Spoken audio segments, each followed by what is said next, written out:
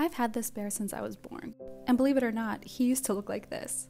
Last year, my family surprised me by tracking down a duplicate, and I was able to hug the whole bear for the first time in decades. I knew my original bear was beyond restoration, so I decided to make a new bear, a combination of the new and the old.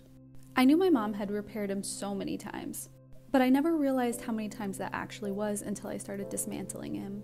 It really made me think about the invisible work of moms. She had spent hours and hours hand stitching, trying to put back together loved but shredded pieces of fabric, a nearly impossible task that she did without me even knowing. I decided I wanted to keep some of the hand stitching visible, to remind myself about how important the work is, even if no one ever sees it. Making this new bear was such a strange feeling. He's such a tangible representation of where I've been and where I am now, of what built me and what I built. Proof that something weary and fragile can be made whole again.